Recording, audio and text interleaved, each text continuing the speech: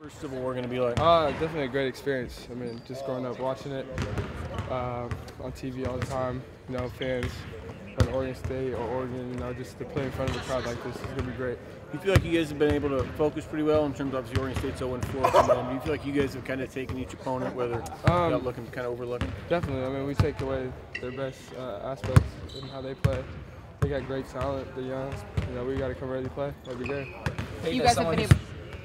Payton, as someone who's grown up in Oregon, what does this rivalry mean to you? It means a lot. Just growing up as kids, either you're Oregon State, Oregon. There's no in between. So just to go against that and see how everybody comes out and cheers and all that's gonna be great. Did your family have a strong rooting interest when you were growing up? A lot of my family's from Oklahoma, so my parents went to Oklahoma, so they weren't really a part of that. So. You guys have had, 3 different guys score 25+ points in so many games for you. What does it say about this team that you guys can have pretty much anyone go off on any given night? Makes us really dangerous. It just makes my job easier as a point guard. But we have some great shooters, we're really well-rounded as a team. So teams can't really just pick on one player to just take away. They got to take away all of us. Was there any certain lessons you guys took away from those Washington wins? Just that Washington State we started off slow. We can't have that.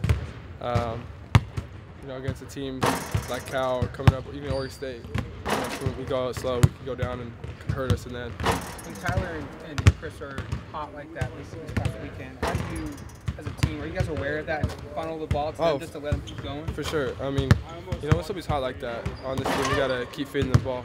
Every night it's a different player, but each player, if he's hot, you gotta keep getting it to him. Does it almost go away from the offense and just feed him the ball? No, I mean we have offense, but they're gonna find those spots, and we're gonna let them take some tough ones if they're hot like that. You gotta live with it.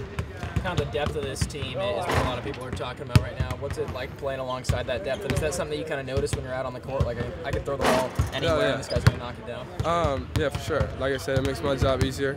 I could throw it to anybody and they're going to, hit a shot. Everybody can step out, handle the ball, shoot. It just makes our team really dangerous, like I said before.